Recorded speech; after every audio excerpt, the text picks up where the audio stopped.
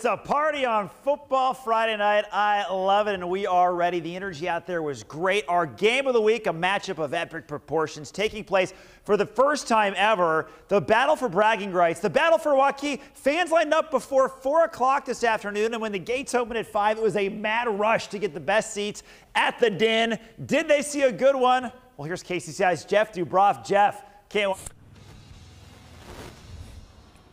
Yeah, Scott, good evening to you. Like you said, first time these two teams have ever faced in a football game. Game was so good, I wish they had started playing 2 years ago. Waukee Northwest, let's get to these highlights. A battle we've been waiting for a long time. Unbelievable crowd on hand for this one. It was a sellout crowd, over 7,000. Like I said, student sections were fired up. We even had a dog on hand. That's a cute pup. Waukee striking first. It took into the second quarter. Grant Gamble 3 yards out. Waukee takes a 7-0 lead. They would go on to extend that later on in the second quarter. This is a beautiful play. Beckett Baker rolling to his right, throwing across his body, and he finds Gabriel Chey, and there he goes. Big box bound, 81 yards all the way to the house, and it looked like Waukee was going to run away with this one, but the Wolves would respond before half. Sam Johnson, a dime to Will Retz, makes it 14-7. Waukee would score on a field goal before the end of the half to make it 17-7, and that would be the score until the fourth quarter. No one scores in the third quarter. Let's get to the fourth quarter now in this game. Waukee Northwest knocking on the door. They'll hand it off to Ryan Woodruff, pounding it in. Wolves PAT was blocked, so it's 17-13. Crowd, though, is coming alive. This place was a madhouse. It was a zoo, it was electric, and the place exploded here. Sam Johnson in the red zone and a dime. The pass of the year so far to Maverick Inman. Waukee Northwest scores 13 unanswered points in the fourth to take the lead. All they need is a stop, and they're going to complete the comeback. And it's Harry Linen on the pick. The senior told me after the game it was a game they had been circled on their calendar since last year, and it lived up to the hype and then some. Waukee Northwest takes it. Final score, 20-17. All right, game of the week trophy, baby. Let's go, baby! Hey, let's go! Go Wolves, baby! Woo! Yeah, there you see it, Harry Linen, the senior, the emotion on his face. What a win. Like I said, this team trailed 17-7 heading into the final frame. They score 13 unanswered points to storm back and win it. And on all nights, a full moon, the Wolves are howling.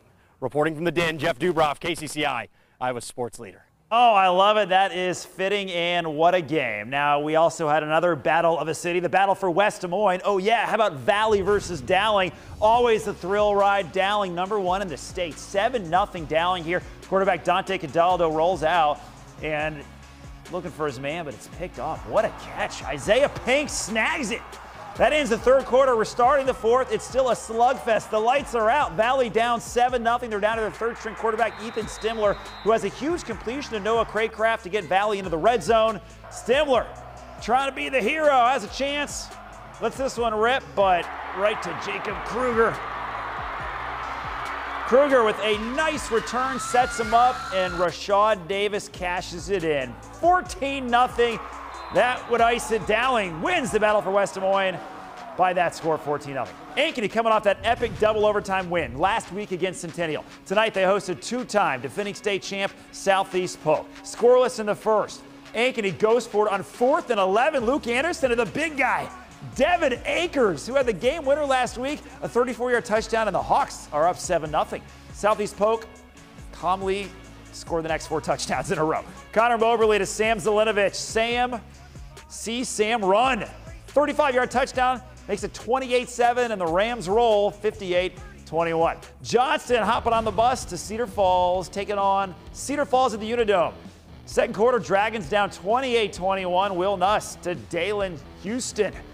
Smooth runner. Maybe they can score here and tie it up. First down, but then again, maybe not. Nolan Plaguey, Cedar Falls, a beautiful pick.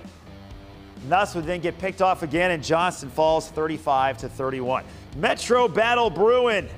East side versus south side of Lincoln High. Both these teams 0-1. East High's Quaden Clearwater making more moves than a game of Just Dance. Check it out, but the Rail Splitters wrap them up eventually. Lincoln would get the ball back. And all aboard the Sanders Express. Javon Sanders punches his ticket to the end zone. We're going to hear his name a lot this year. And Lincoln gets a nice win, 26-8. All right, time for a break, but when we come back, we get wild. Your wild card game up next.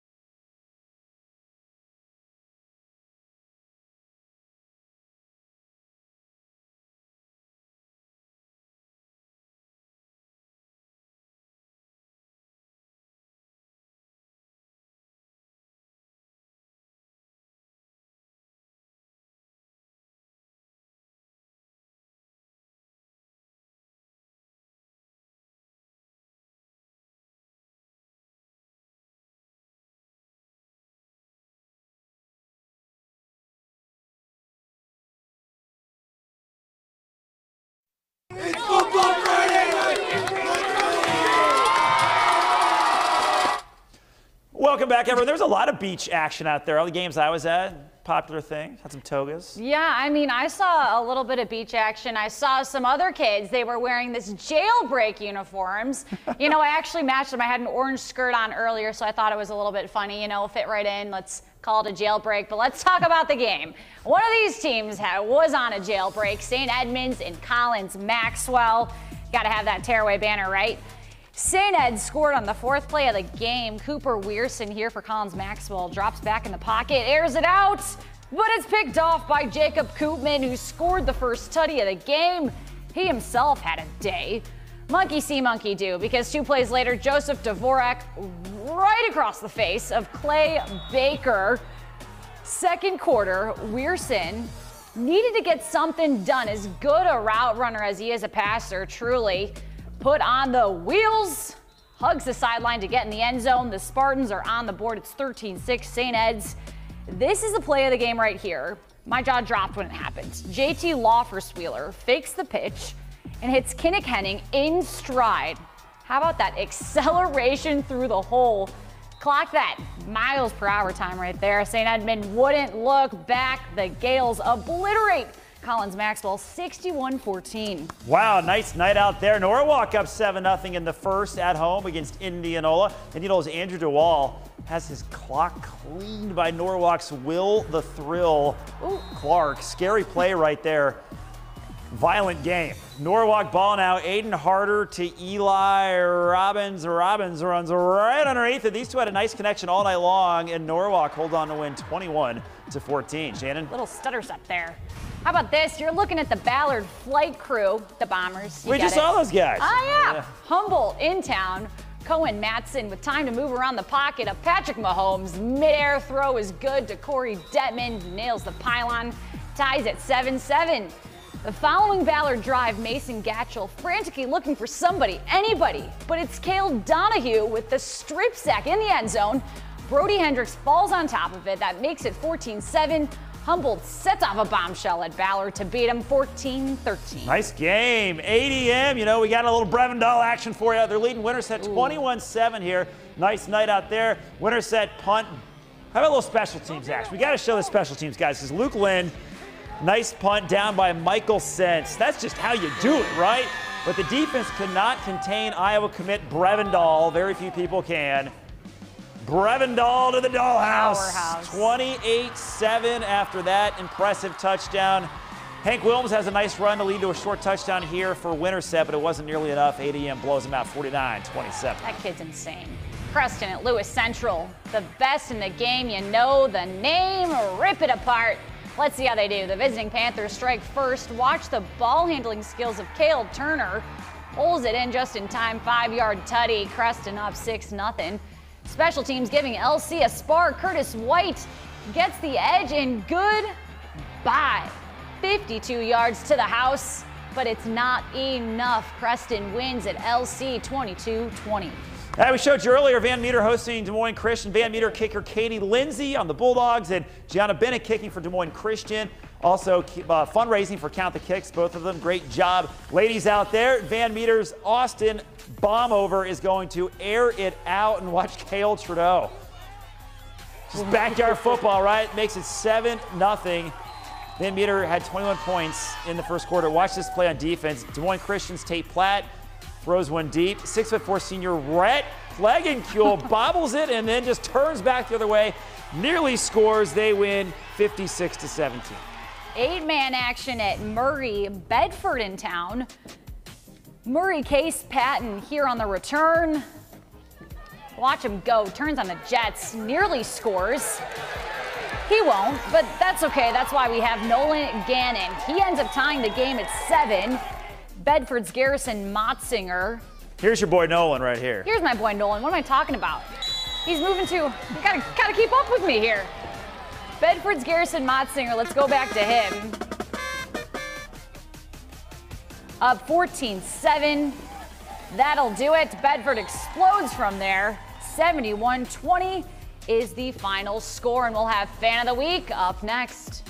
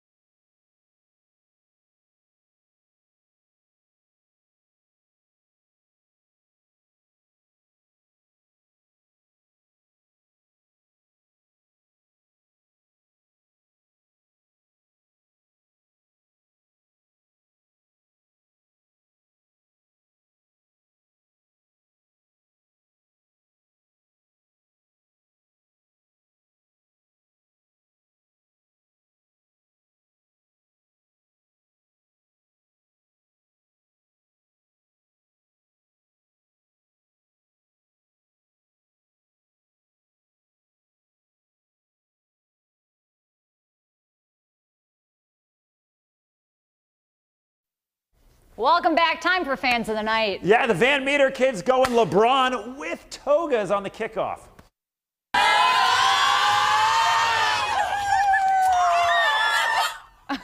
It's Football Friday night. What a time.